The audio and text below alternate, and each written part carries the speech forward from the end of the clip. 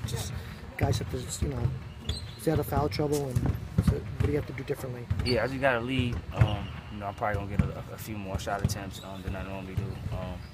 I just got to stay in the game, make sure I'm in the game so I can lead my team to a victory. I can't be in foul trouble. I got to make sure my wind is right and stuff like that. You guys are anxious to get going, obviously. Ready.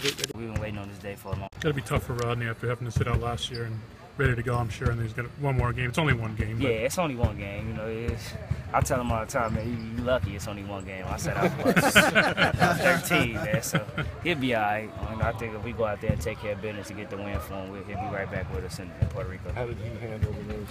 Well, he's been knowing since the summertime, so I think he all right with it. Like, it ain't like he just found out today. So he been knowing, so he had time to prepare himself.